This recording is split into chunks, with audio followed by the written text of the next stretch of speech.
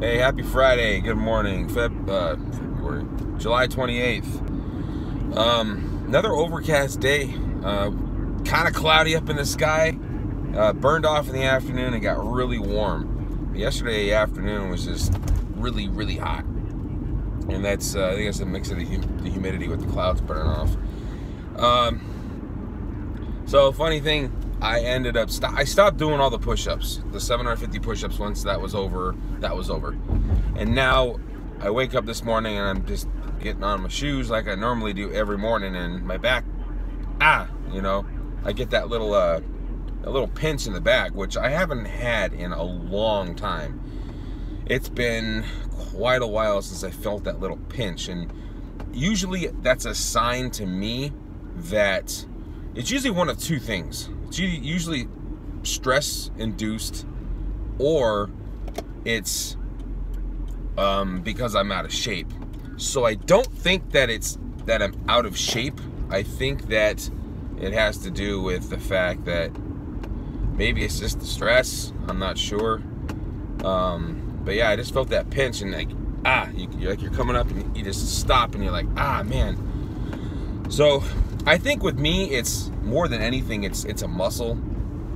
I don't think it's nerve related at all.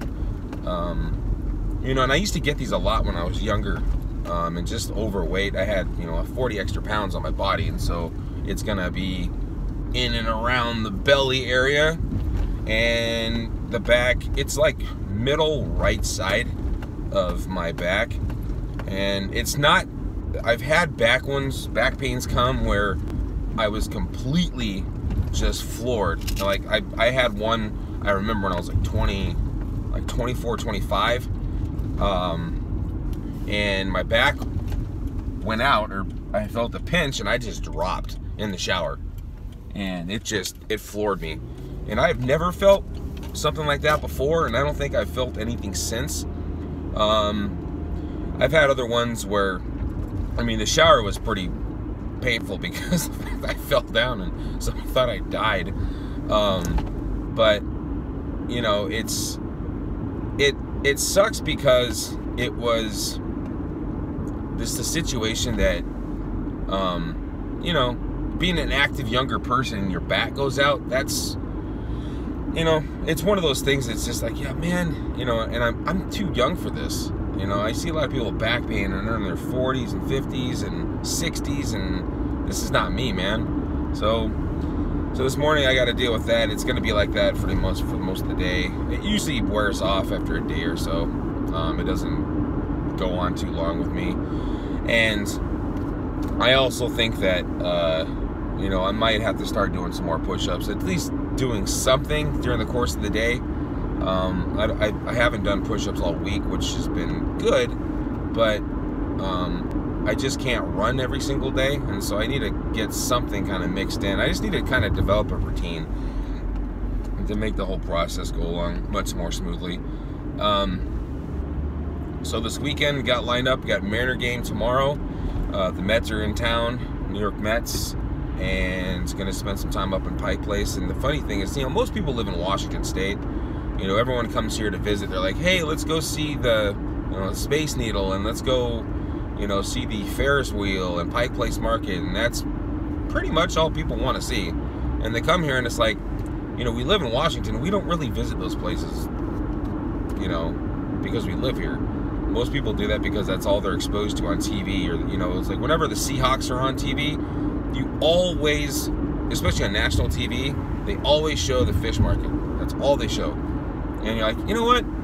That's cool. If you've gone there like once or twice in your life, you're like, cool, I've seen it. But when you live here, it's like, that's not all we are. There are mountains here too. They're beautiful scenery. There's a lot of things to do in this state other than watch people catch fish.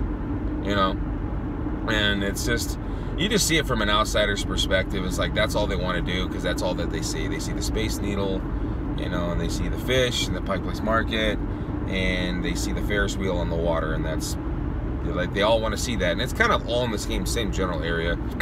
But hey, do whatever you can to make people happy when they visit, because you want them to kind of enjoy their stay and say, hey, Washington's a beautiful place, and it doesn't rain here all the time. So they're coming up from LA. I'm gonna hang out with them, and on Sunday, I've been, tossing around the idea of doing Spray Park up in Rainier, and I'm just kind of torn on how tired I've been when I've gotten up really early and taken in a lot of miles. Because yesterday I woke up at 3, I ran 8 miles, I came home, I worked all day, and I was kind of, to be completely honest with you, I was pretty dead all day. And then I come home and I'm just super and just kind of grumpy. And I ended up getting sleep last night. I don't know how much I got, but I got a lot of sleep last night. I probably got 8 hours. And to me, that's too much, because when I wake up in the morning, it's like my head's in the clouds, and I'm just, the people that I see all the time in the morning where they look like they're tired, I feel like that. I'm like, you know what? I feel like you do right now. And so 4 or 5 hours for me is perfect. That's all I need. That's all I need. I don't need much. I'm not one of these kind of sleepers that needs to sleep all the time. That's my only, my only sanctuary. That's my only happiness in the world, is sleeping on a pillow. I fell asleep on the couch last night, and I slept great. I slept hard. I mean, I don't normally dream, and when I do dream, it's when I get really deep sleep. And last night I slept hard. And, the funny thing is, I kind of remember, it's like up to a year ago, at least in the few months, I haven't really taken melatonin. I take melatonin, usually kind of, slow me down, everything, and help me get to sleep sometimes, but lately I haven't even really taken it at all, and it's because I've been really pushing my workouts, and I've been tired all the time. So also getting 4 to 5 hours of sleep a day also kind of help out the fact that I sleep well at night. So it's a good balance. I think that's what it really is it's a good balance. If I get 8 hours of sleep a night and I wake up and I go throughout my day, I'm really productive, and then I'm not really tired at the end of the day. But if I get 4 to 5 hours, which might not be quite as much, and then I do my normal routine throughout the day, work out and all that, and come home, and at the end of the night, I'm tired. So I get a little bit of sleep, I struggle a little bit during the day sometimes, but at nighttime, I'm out. I sleep well. I get my sleep in.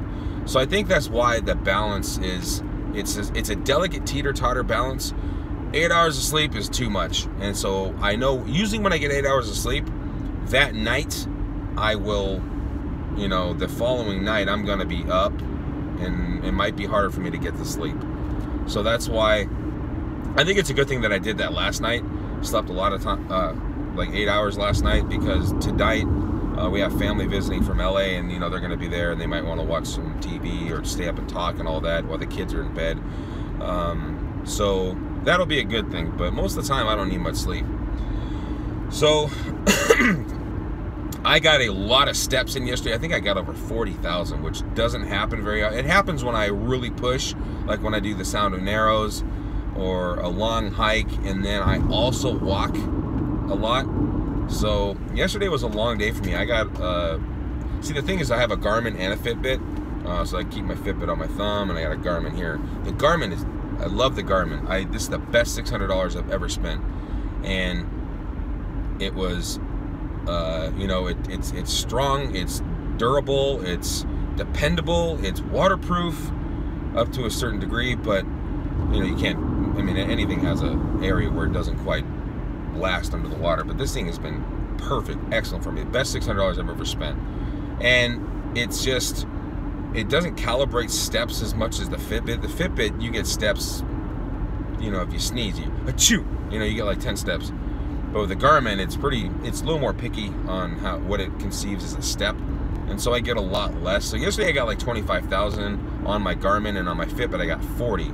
So that's a 15,000 step difference between two, basically, pedometers that you could have. So I think the Garmin is a little more trustworthy because it's hard. It makes you work. It's harder, and it doesn't calculate steps as easily as the Fitbit, and it's a lot more durable. So if you had a choice between the two, I'd go with the Garmin. So anyway, you guys have a great weekend. I'm gonna sign off here probably for the week and start right back up on Monday. Have a great weekend.